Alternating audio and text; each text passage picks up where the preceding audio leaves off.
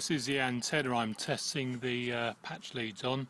It's just a simple 5 dB magnetic mount, just temporarily plonked outside, going down through a window into the basement, and as you can see there's tree obstructions, and the transmitter's probably about 8 kilometres away next town, a couple of hills in the way, and a building. This is a lot larger than the previous one, but it's a perfect size, one bar, perfect size for the iPhone 4. Same principle, Velcro on the back. But you just need to hold it onto it, and up she goes.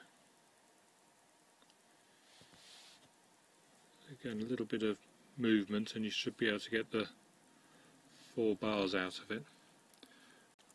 I'm not sure where the radiator plate is inside the patch on the back, so I've turned it upside down so the cable's coming out the top, and that increases signal. So as mentioned, a bit of experimenting with your particular phone to find your internal antenna and where it suits with the patch. Gone up to a constant 4 bars. As I say, I'm probably getting a bit of signal from the patch itself. I'll try and move that out of the way. And it drops back down again slowly. Back down to 1 bar.